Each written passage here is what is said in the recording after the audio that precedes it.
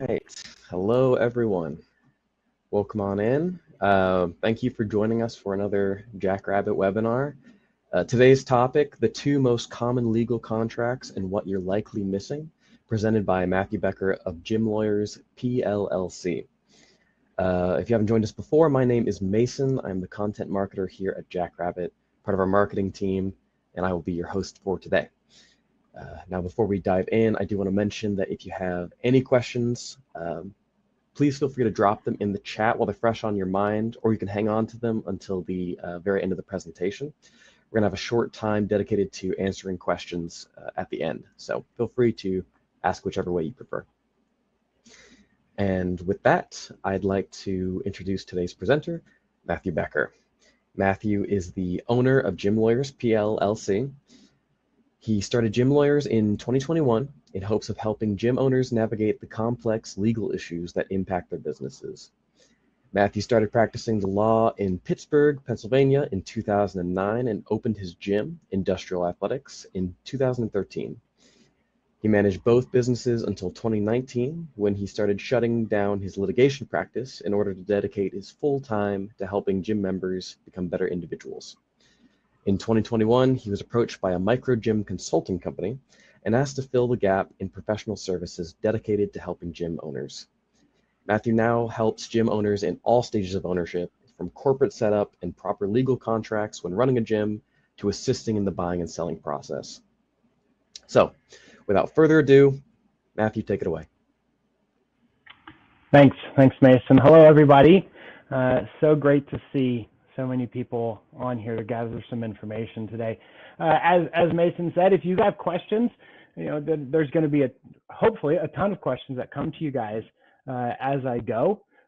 Please go ahead and drop them into the chat. I'll gather them all up at the end and try to go through them. And I promise I will do my best to answer the questions with something other than "it depends," which is like the classic attorney answer is "it depends," because everything is so fact specific and situational. But I may try to make a few assumptions in order to give you some sort of an answer.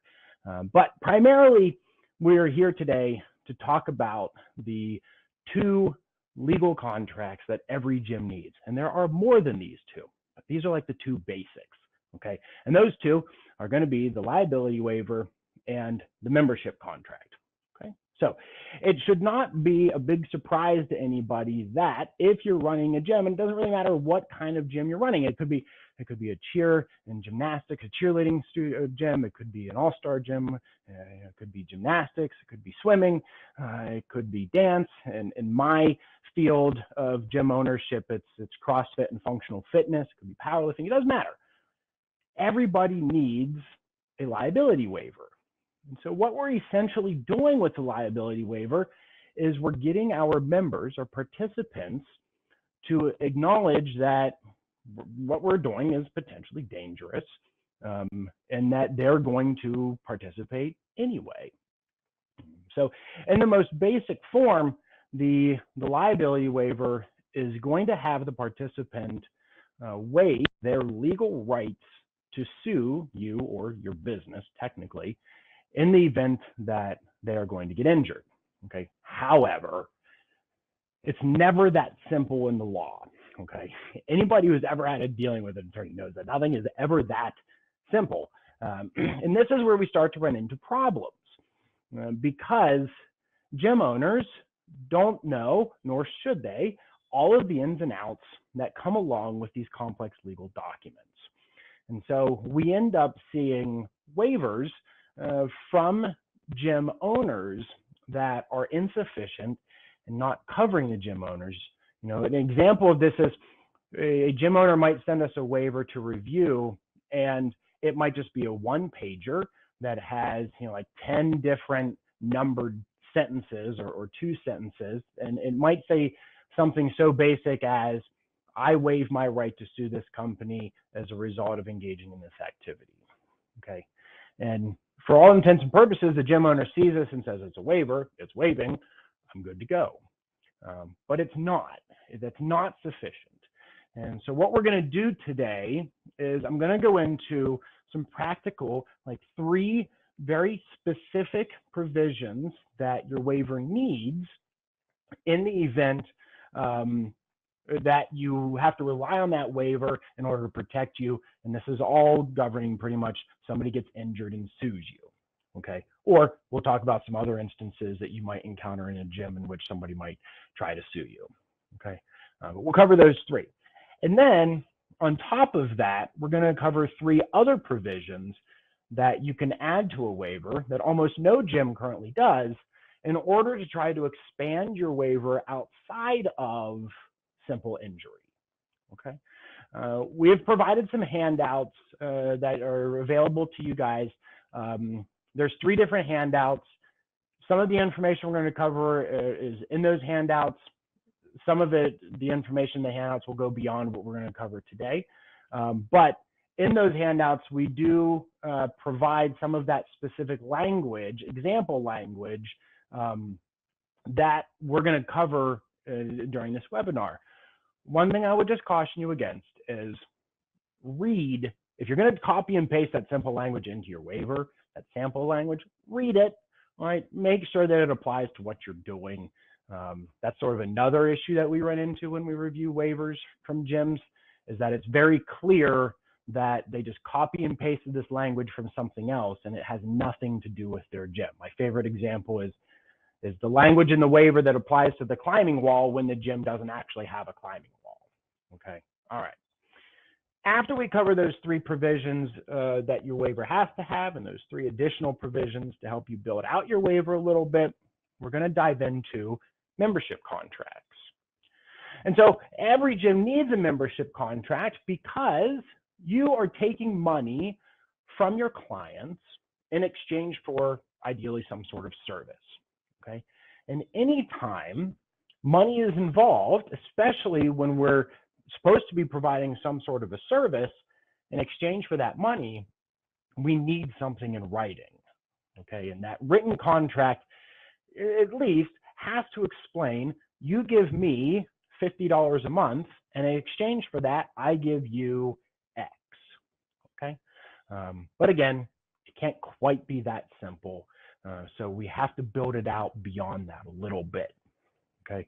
And if there's one thing that I want you to take from the seminar today, okay, write this down. All right. The more expectations you can set with your members, the less likely you are to get sued as a result. Okay.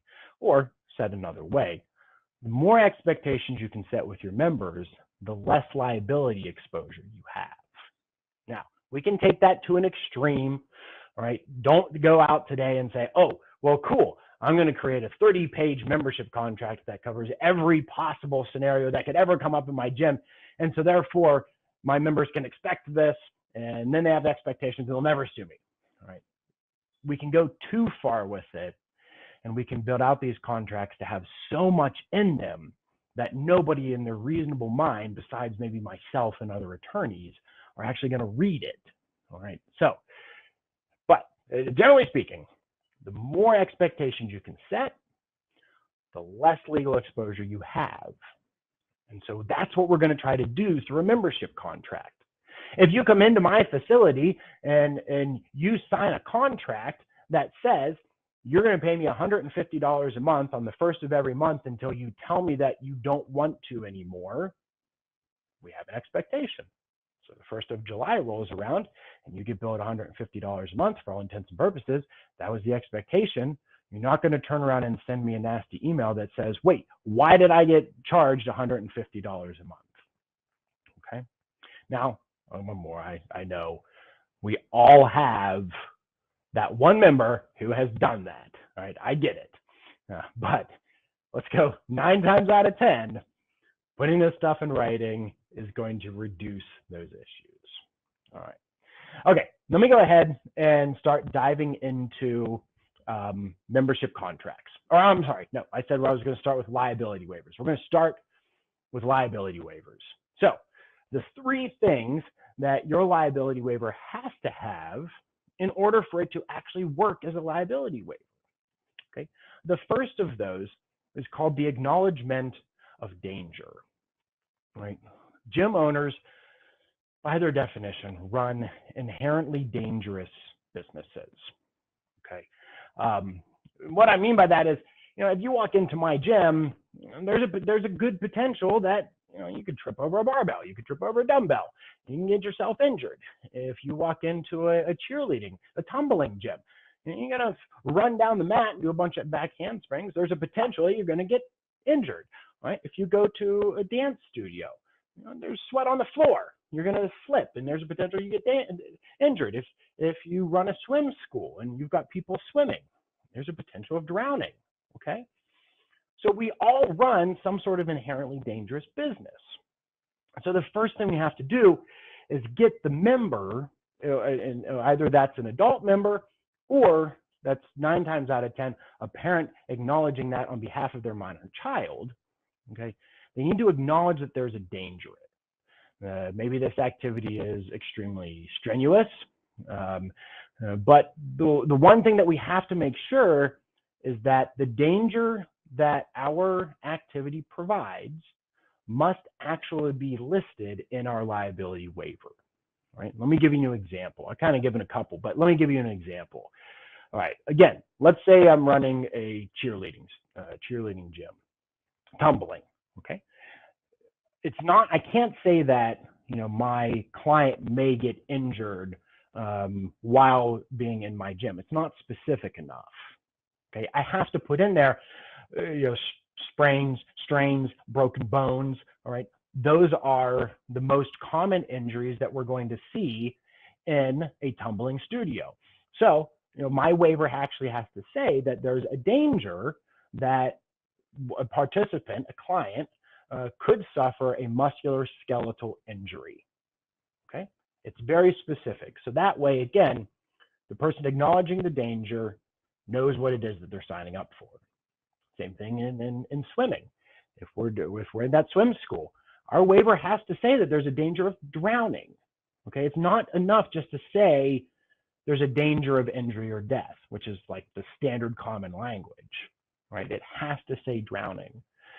So that way, the person acknowledging the danger can't say, well, I mean, death, cool, but like, I didn't know I could drown at this school. No, unfortunately, there is that danger. Okay.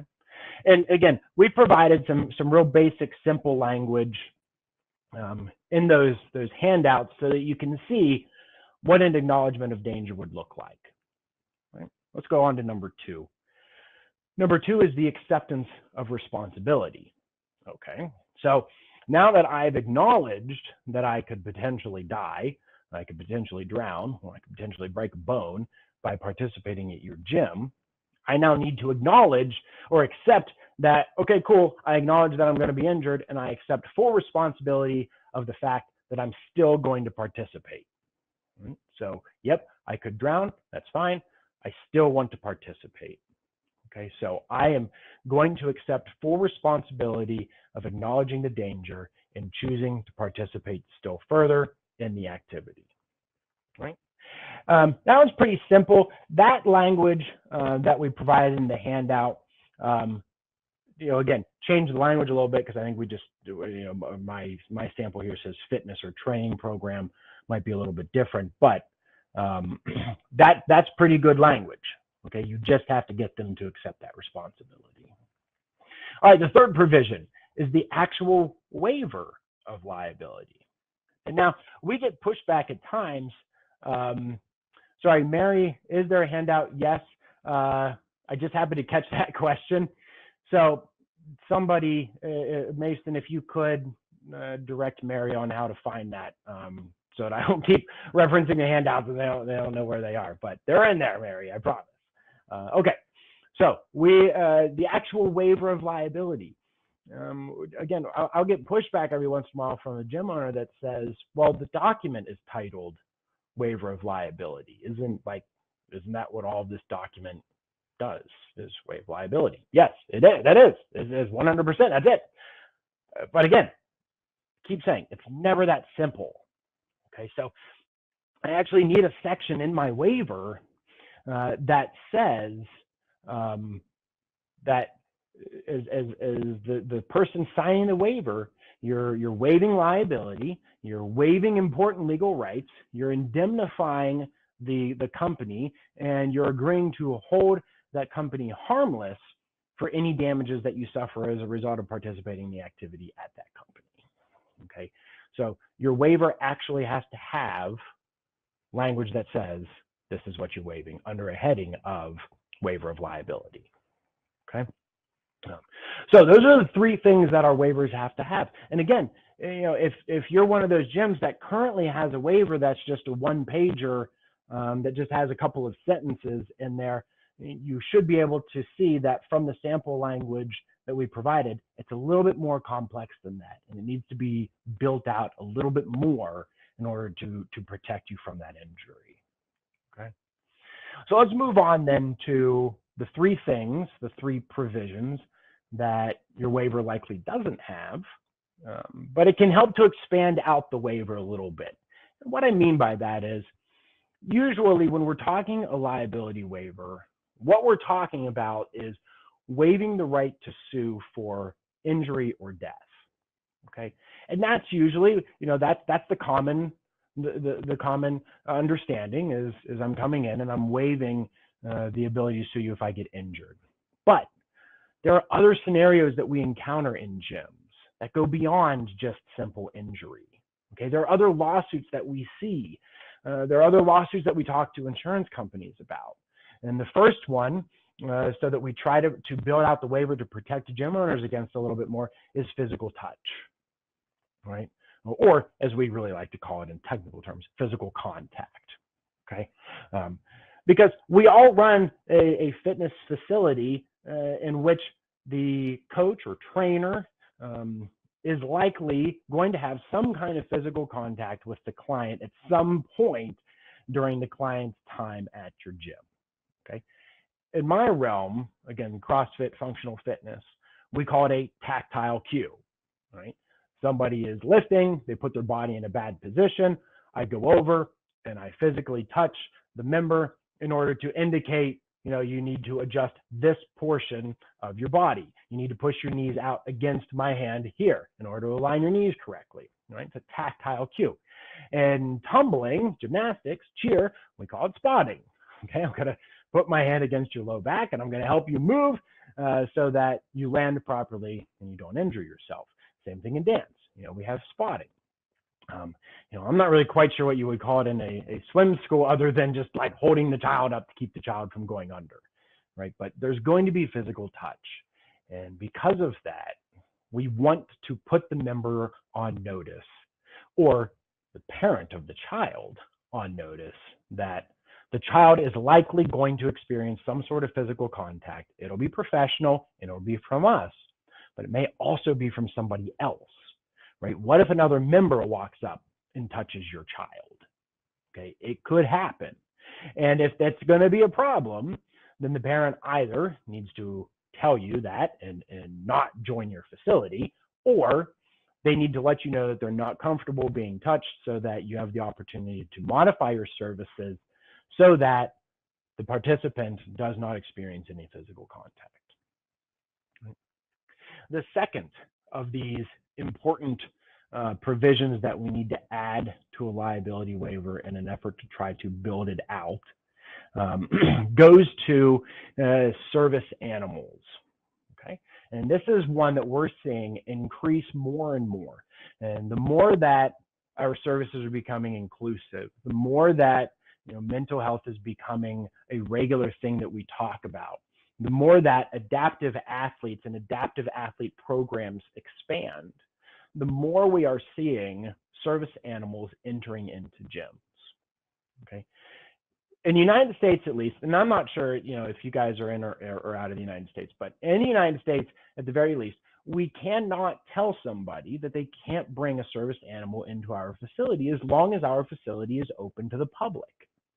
But it creates a problem, because the service animal, usually probably a dog or something like that, is going to come into the facility, and now we have the potential of adding a layer of danger, and we need to protect ourselves against that.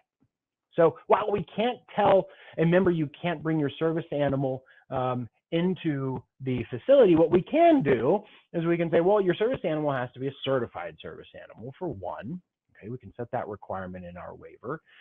So that way they're not bringing in like their comfort ferret into your facility and calling it a service animal and wanting it to be there with them.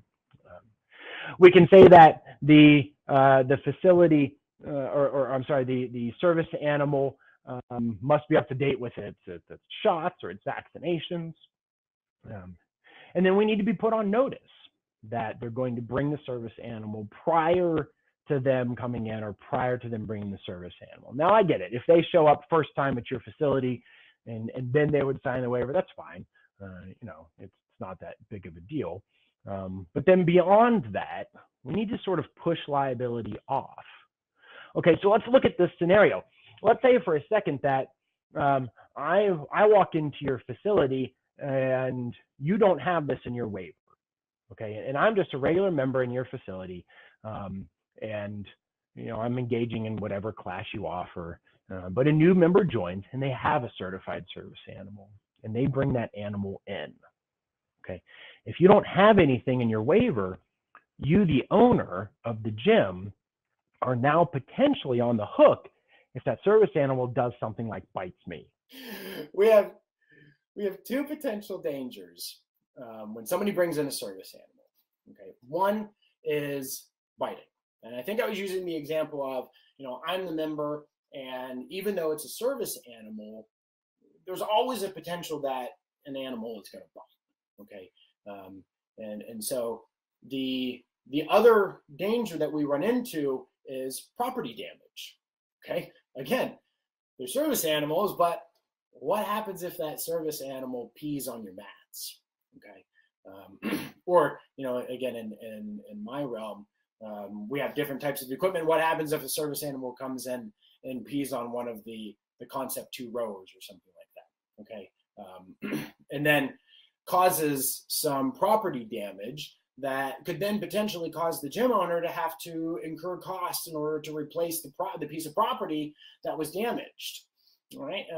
So what we can do in our waiver is by putting in language involving service animals is one, again, make sure that they're certified. Two, they need to be vaccinated. Three, you need to be on notice that the service animal is coming. And then four, you push liability off onto the owner of the service animal to say, you can come in, but if your service animal causes any damage in the realm of property damage or human damage, biting, you maintain liability for that. And you agree to hold harmless my company for the damage that your animal caused. Okay.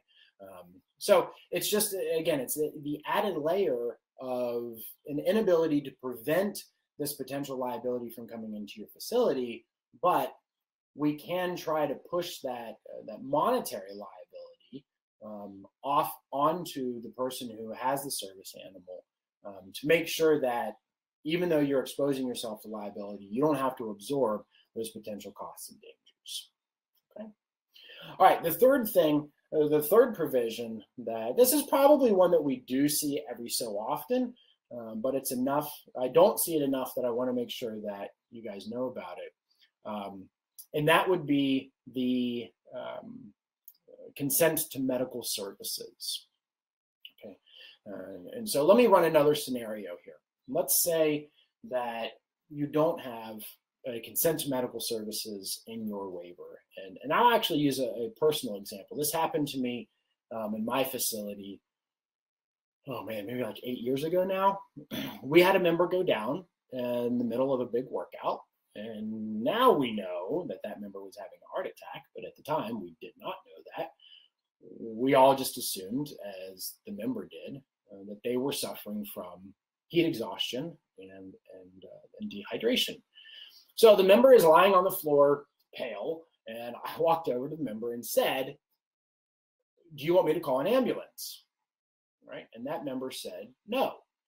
As you would probably find out, if you are required to reach out to an emergency contact before you engage emergency services, there are times when either adults or the parents of your minor children will say, don't call an ambulance because I don't want to pay for it. Right? You, the gym owner, aren't going to pay for it.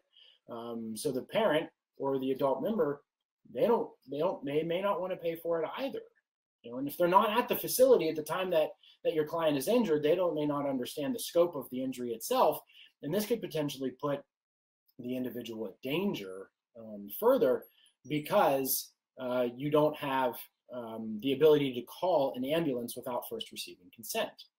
Okay, so that's sort of like issue number one. And so what we're going to do is we're going to put in our waivers that you get consent as the gym owner to make that call. If you believe that this individual needs emergency medical services, because your waiver is going to say, we don't provide medical services, and you believe that this member needs emergency medical services, you now have the ability, the consent through your waiver, to contact emergency medical services. Okay. And then the second element of this is, okay, well, cool. I just gave you consent to call an ambulance on my behalf, but now what happens if you call an ambulance and the ambulance comes, picks me up and drives me to the emergency room, but in the process gets in an accident and I'm further injured because you called an ambulance, okay? Or in the realm of, again, parents with children, you didn't call the parent first because you don't need to in order to call an ambulance, but the parent could turn around and say, well, had you called, I wouldn't have consented, okay? And now my child's further injured because they got in an accident. So the second element of this consent to medical services, one, you get consent to engage emergency medical services, but two, you also do not maintain any liability if further injury is caused in the course of maintaining or acquiring emergency medical services. Okay, so again, two things there, building out that waiver with these three additional provisions. So one was physical contact, two was the presence of service animals in your facility, and three, the consent to engage medical services in the event of an injury. That's going to help expand that liability waiver to protect you more, to eliminate more legal exposure that you have simply by running a gym. Okay. Now, I've seen a couple of questions come in. I will come back to that in the end, so just stay tight. We do have the second contract to address, which is the membership contract. Okay. All right, so let's move into that, and then we'll come back to waiver questions, and I'll make sure I get those answered toward the end. So we've got a membership contract, and the basic provision here, or the basic idea of a membership contract, I think I mentioned a little bit ago, is if you're paying me to perform some sort of service, I want to get that in writing. Okay, we're setting expectations.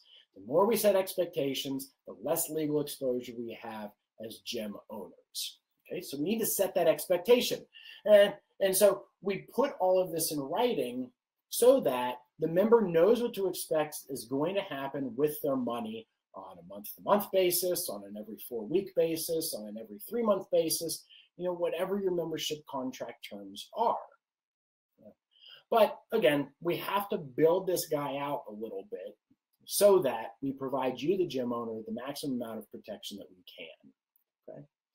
And so we're going to cover 3 primary provisions or 3 primary sections that you need to have in your membership contract in order to protect yourselves and really make it enforceable. Okay. The first is going to be the automatic renewing and cancellation terms. Okay. Now I'm going to make an assumption that the majority of you on this webinar have some sort of automatically recurring membership. Okay.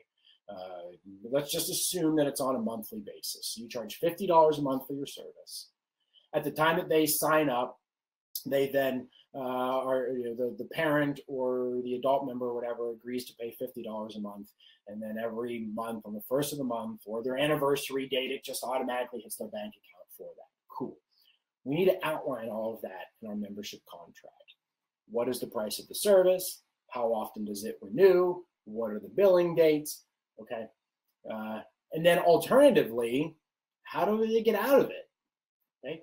If a member decides, and they're in an automatically recurring membership, if they decide they want to get out of the membership at some point, how do they do it? And we want to be very clear about that, because that's where a lot of these problems come up, is we are not clear in our membership cancellation requirements. And so people see extra payments, people want refunds, and we've never told them in our membership contract that they don't have a right to make those claims. Right? So we have to provide them their cancellation policy. How many days in advance of their next payment do you need notice of cancellation in order to process the cancellation? And then if they don't give you notice in that amount of time, are you going to take another payment off of them? What form does that notice need to come in? Ideally, it's in written form, but is it an email? Do you have a form on your website? Is it text message? We always recommend that it's in some way in a written format that you then have like a timestamped record of. Okay, so we have to tell them how do you get out of your membership contract. So that's sort of like number one, is all the automatically recurring terms. And one other one that you may also include in there would be something like a hold or a freeze term. If parents want to take their kids on a 3-week vacation in the middle of the summer, can they hold or freeze their membership payment for that month that they're primarily going to be out of town? And if so, again, what's the notice requirement? How many days in advance? What form does that notice need to come in? What happens if they don't give you proper notice? Okay, set these expectations in written format that the parents are acknowledging. Let me back up just for a second on all of this that we're talking, because Jackrabbit provides you guys, and this is product promotion. Jackrabbit provides you guys a wonderful opportunity to do this with these different provisions, because what you can do is you can build out your contracts online by taking each of these sections that we're talking about and creating an individual provision for that within the system, and then pool all of those provisions into one contract. And so the parent has to go through, or the client has to go through, and they have to acknowledge by checking a box or by agreeing to each one of these sections. And that makes it really great. You don't just have one giant section with all of this in it, because the parents or the adult client is not going to read all of that. So you have something like, you just have their payment terms, and then you just have their cancellation terms, and you just have their hold terms.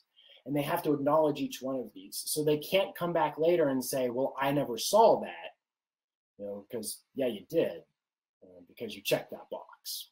Okay, whether or not you read it, that's not my issue. You checked the box that said you read it. Okay, all right, so that's number one. Number one of our membership contracts, payment terms. Number two is what we call an EFT disclosure, an electronic funds transfer disclosure. This is very important for any gyms that are taking payments through ACH transactions. Right?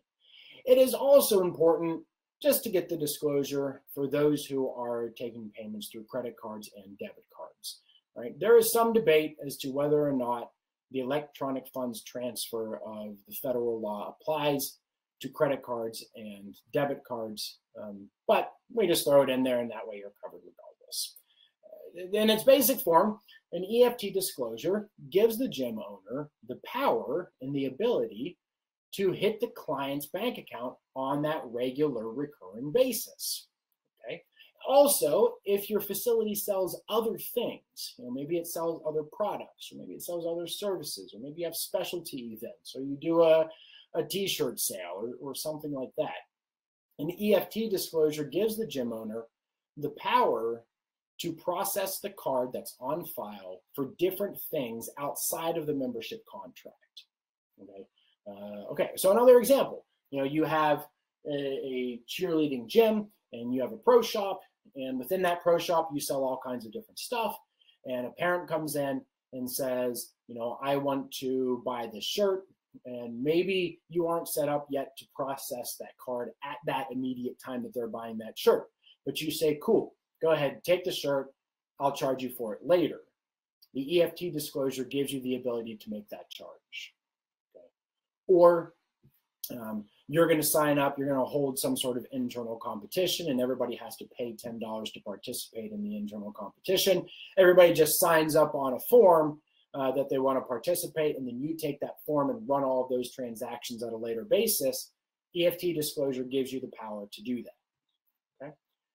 9 times out of 10, we may not see issues with this, but again, we're setting expectations. So we want that language in our membership contracts so that we have the ability to waive that membership contract in the event that we ever see a problem.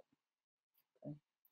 The third and final big section that we want to see in membership contracts are state law provisions. Right? And this is a big one because a lot of states, there are a few that don't, but a lot of states have some variation of what's called a Health Club Act. Okay? And what a Health Club Act generally does is says things like, if you're running a gym, and sometimes that state's definition of a gym may or may not apply to the type of gym that you're running, but we got to check it.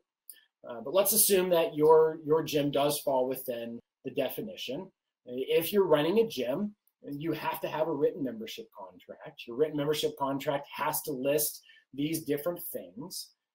And here's some verbatim cancellation language that must go into your membership contract verbatim.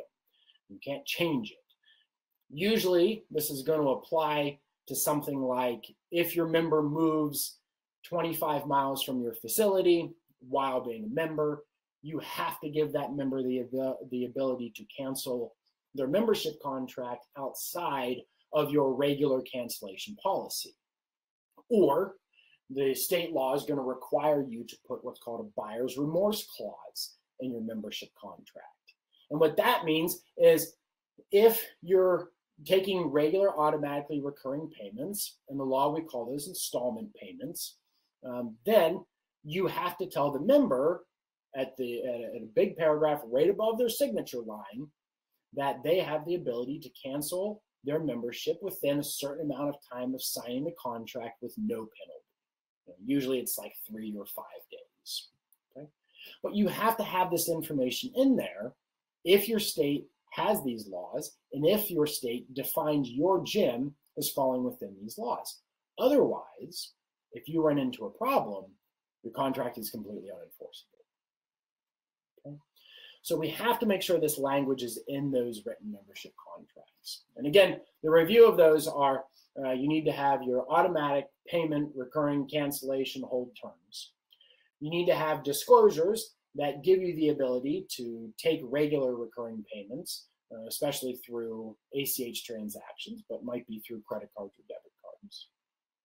Or also, let me add to that, if you charge a fee, for let's say you charge a fee if the payment misses, right? If somebody has insufficient funds at the time in which you process their payment, and you're going to charge them a fee for that, that needs to go in your EFT disclosure.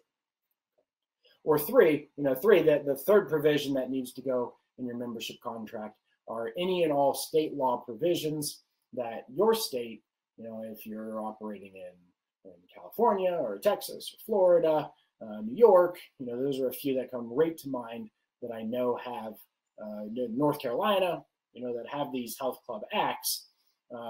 Then you need to make sure that language, and I think somebody said they were from Ontario, Canada.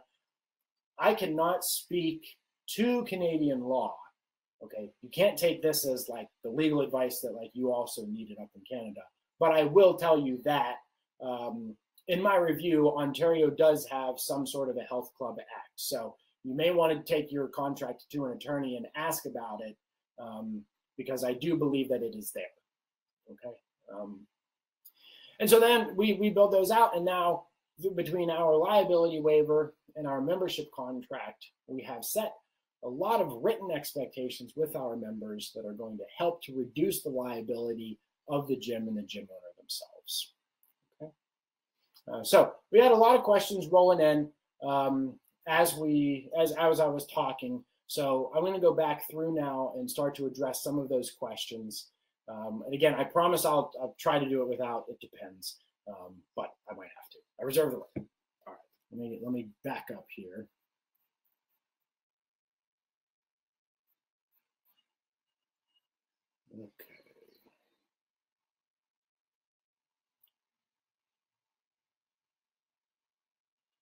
So somebody said, I work with a nonprofit school, but hoping that the legal issues may be similar. Yes, they are similar. Okay, you can still get sued as a nonprofit. You still need to have these disclosures, and you still need to have these expectations. Next question.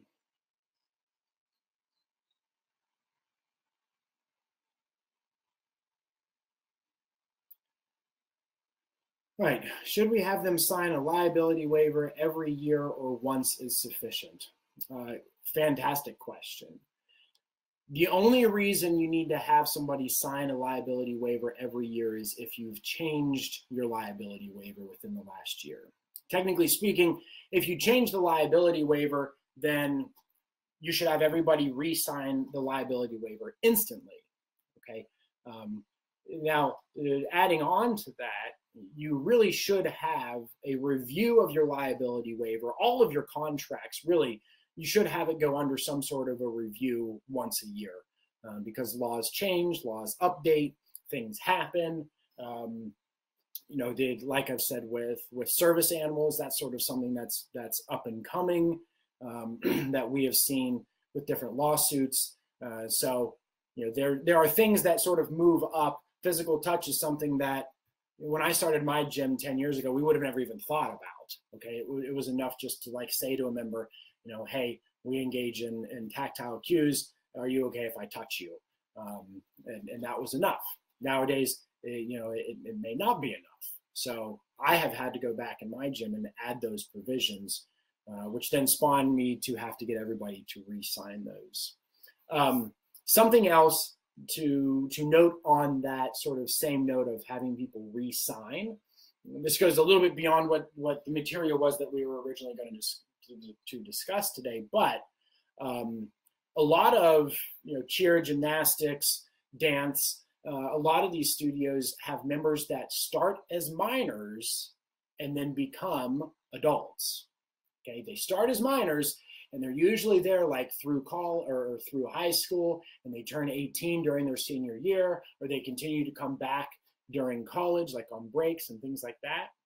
And years ago, when they joined as a minor, the gym had the parent sign a waiver on behalf of the minor child. Great, perfect. That's what you should be doing.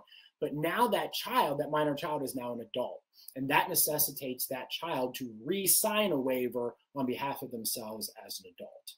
Okay, so something else to note on that line. Handout, got it.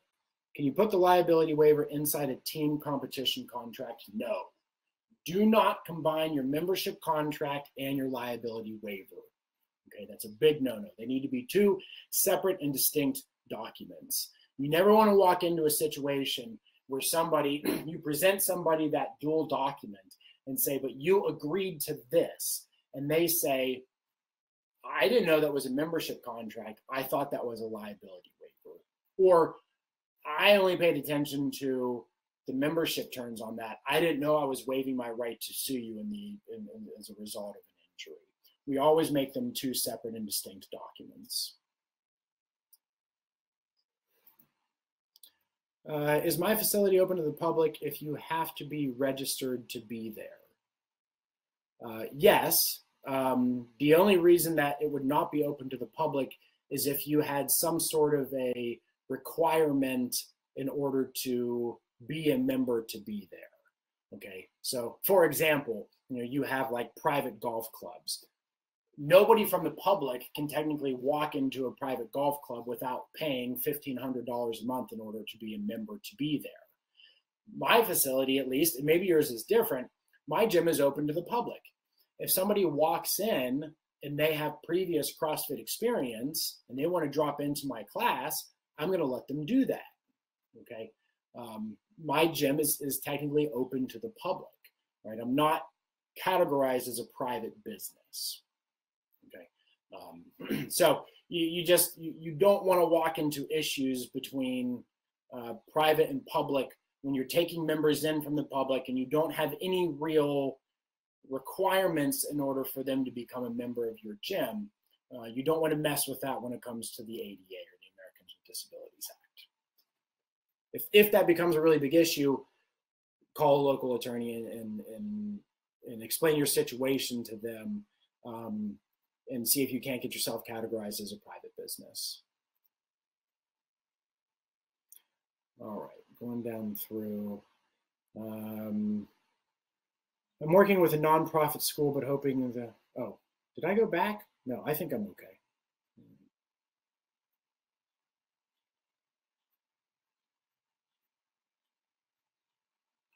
All right, I'm hitting the issues, all of my sound issues.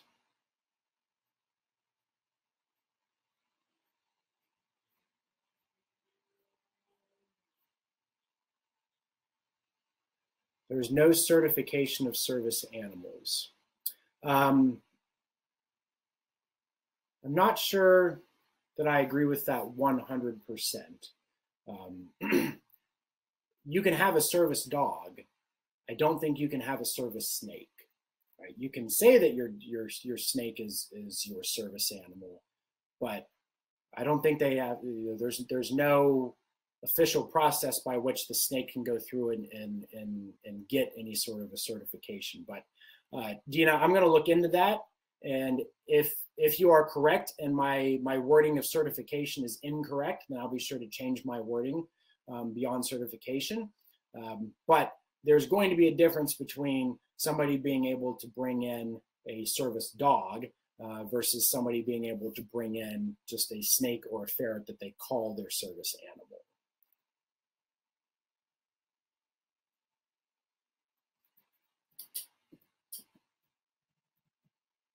Two questions. Is the animal required because of a disability? And what work or task has the dog been trained to perform?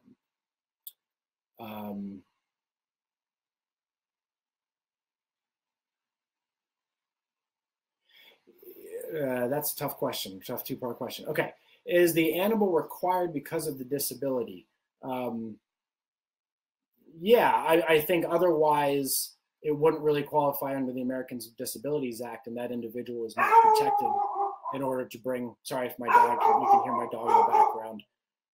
But if the individual is not disabled and just has an animal that they bring with them, then they're not protected necessarily for you saying they're not allowed to have their animal with them.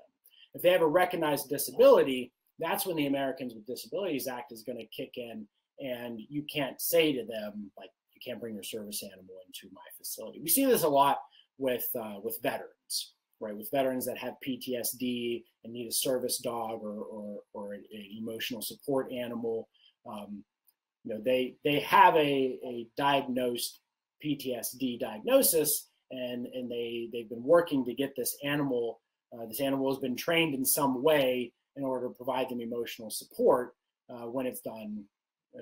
So that's what we're looking for when we're talking about service animals.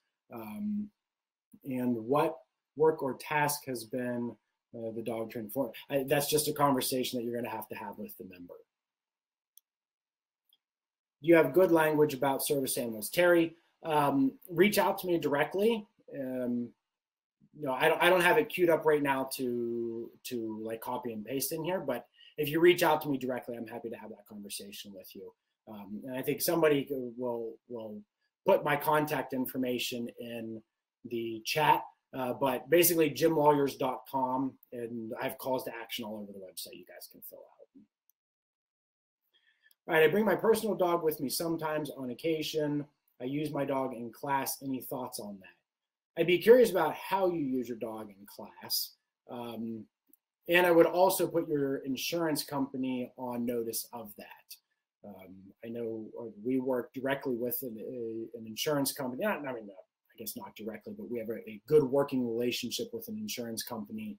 And their position is no animals in a facility unless they're a service animal ever, okay? Because of the potential of bite.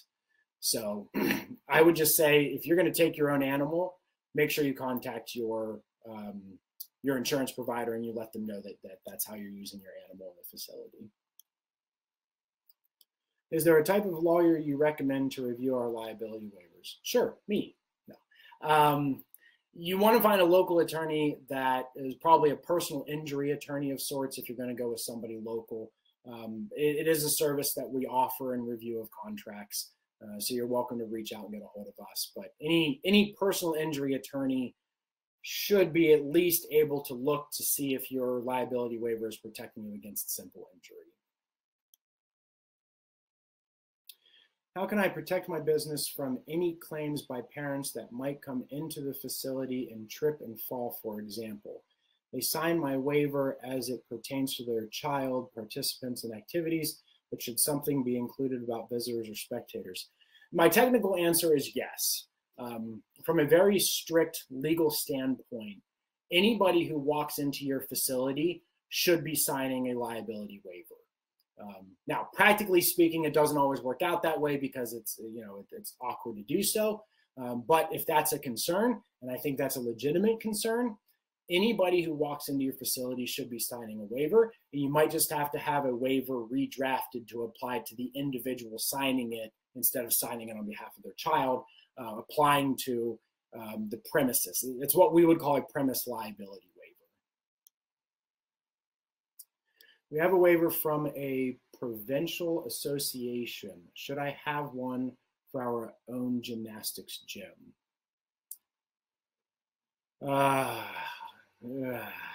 Boy, I don't know if I can get away with this one without, it depends. I'm going to say yes, you should have one specifically, but that is an instance where I would want to better understand the relationship between you and the provincial association. So that one I might have to say, reach out to me before I can give you a definitive answer. But my basic answer is going to be yes. I would, without knowing more, I would say your gymnastics gym needs their own liability waiver.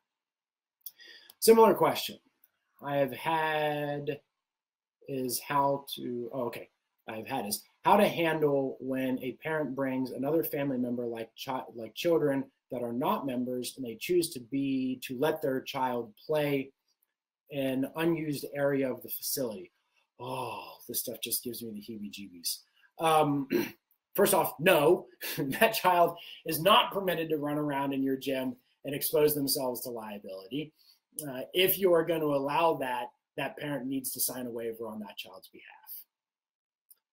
When we go through a contract and they agree to go, I go through it with them and ensure they understand each section. Okay, very cool, Paul. That's great. What about a customer that wants to take their card off file?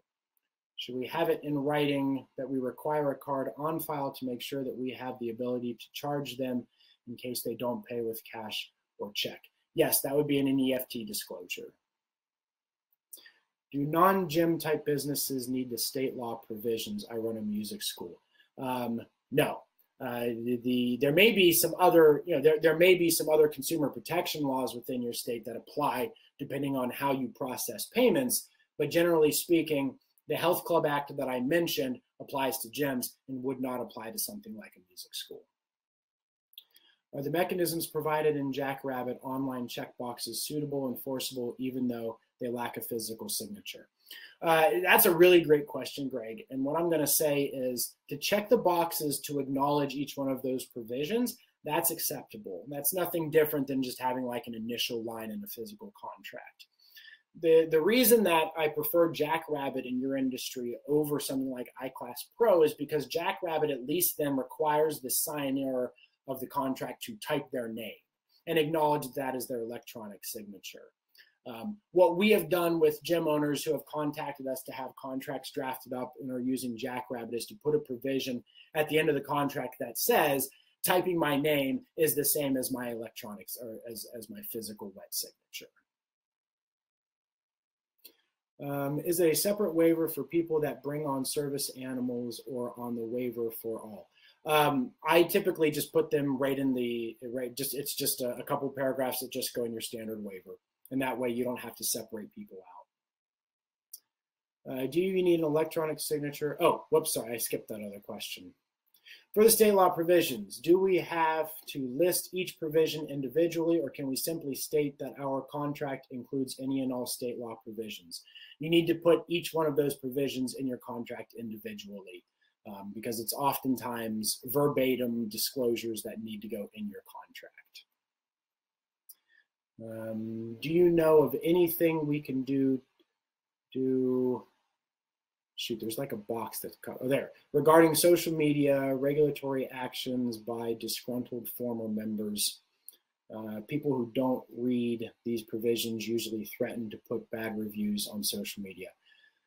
Yeah, I understand that. And unfortunately, in today's society, there's about no way of preventing anybody from going out there and smacking you with a 1-star review. You know, I get it at my gym. I've talked to other gym owners that have the problem. The more, so usually what I will say in this instance is, you know, we put all of these contracts together and put all of these provisions within contracts in order to try to catch those 9 out of 10 people. We're always going to be faced with that 1 out of 10 person. And we've all had them in our gym that drive us nuts and take up more of our time than anybody else. And there's nothing we can do that are going to prevent those people from coming into our facility. The most that we can do is put these people on notice of these provisions as much as possible, as regularly as possible, in an effort to try to head those things off from happening. Seeing in Wisconsin law a requirement regarding privacy policy for locker rooms. Yep, very good, Amy.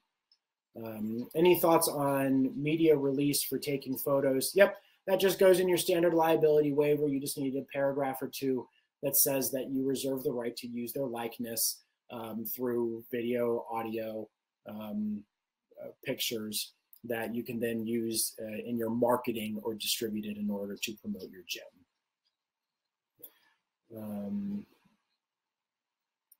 What about online classes? Any different specific waivers, as they won't have supervision and their responsibility for safe space mats? For online, I assume you mean some sort of virtual on camera. There are 2 specific provisions that you need to make sure in a liability waiver. One is a digital audio visual disclosure that basically has people acknowledging that they're going to be on camera and that you're going to be listening to them and that you may be recording a session and that somebody else might be in the room that can see it that they cannot see when they're on camera. And then the other section is you need to make sure that your waiver has a what's called a jurisdiction and venue portion that maintains the proper legal jurisdiction, legal place and law to be in the state and the county and where you're located, as opposed to people who might be, you know, in a different state or a different county, also enjoying your online services. We're getting really close. We've been going for about an hour. I don't know, Mason, if you want to hop back in here, I'm happy to continue to answer some of these questions, but you know, I've got all kinds, all kinds moving down and through here, and I'm not sure how much time you want me to take to answer these. For sure. Hey, yeah, that if you want to take a couple more, completely fine. If not, for everyone, I'm going to go ahead and drop Jim Lawyers and Matthew's contact information in the chat again. If he's not able to get to your question, that way y'all can reach out to him individually. So I'll drop that here. And yeah, Matthew, if you want to take just a couple more, and okay, we'll go from there. Okay, I'll keep firing these off. All right, how do we find out our state provisions are a health club act if we fall under an act as a dance studio, California? California does have a health club act. Usually you can start with Google and you may need to search with some variation of California Health Club Act, California Fitness Facility Act, California Health Spa Law, you know, any and all variation of that. 9 times out of 10, that will pop up, at least notice that something exists, and will lead you to look into it a little bit further. Can you comment on how to include a clause whereby the gym is allowed to post pictures of social media after verbal or written consent? What is your recommendation? Can you comment on how to include a clause whereby the gym is allowed to post pictures, I think that means on social media, after verbal or written consent?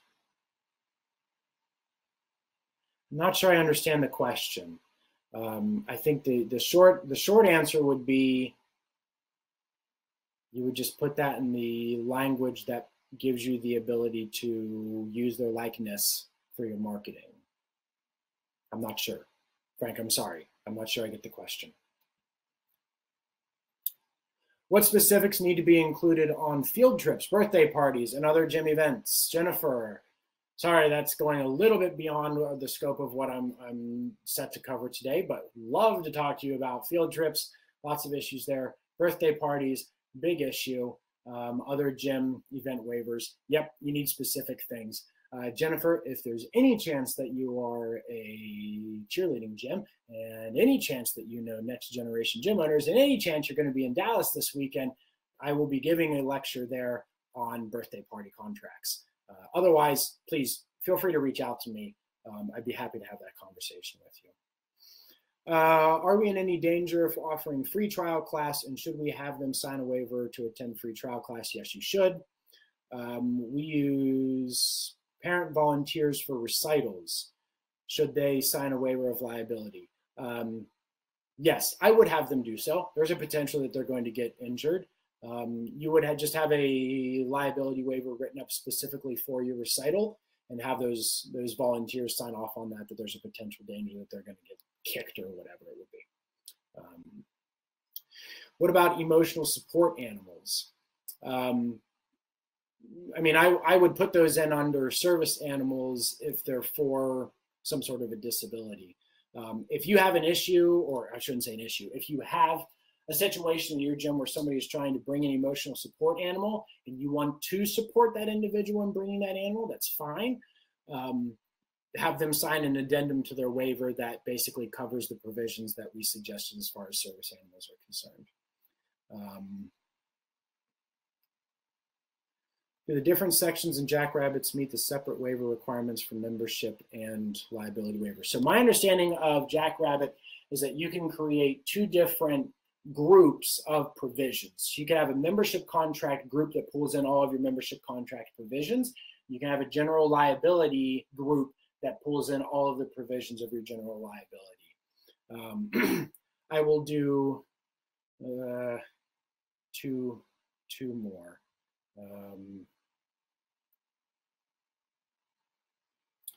All right, according to ADA law, those are the only two questions you can ask. Oh, got it, okay. Jason, what if, I think that was in reference to a question you asked earlier. What if another member is allergic to dogs for service animals? Oh boy, we're getting into the weeds on that one. Have a conversation with the parents of both kids, or have a conversation with both members about how you can try to work that out. What if other members that would be there are allergic? Okay, same thing. Okay, so that's I'm gonna go ahead and we're running a little bit over an hour here. Guys, I really appreciate it. There's like 16 messages that I can't get to. Mason told me to cut it off. Please, you guys have my website. I'm happy to answer these questions. I just can't do it right here based on the amount of time that I was allotted. So I really appreciate everybody showing up. I really appreciate all of the questions. I really appreciate you listening to what I have to say. Our goal here is to help you guys through this information and make sure that you don't have legal exposure that's unnecessary. So please reach out. Happy to answer those questions. Thanks so much, Matt. Like Matthew said, we have dropped the contact information for gym lawyers in the chat a couple times. So if y'all have any other questions, you can reach him there, get some one-on-one time. Yeah, I want to thank Matthew Becker for being with us today. Thank you all for being with us today. If you took away any wins in particular and you'd like to share them with us, be sure to tag us at Jackrabbit Tech on Instagram and Facebook, and at Jackrabbit Technologies on LinkedIn. And you can find Gym Lawyers at Gym Lawyers PLLC on Facebook and LinkedIn. As a reminder for you all, we'll be sending out an email with options to watch the replay on demand within the next 24 hours or so.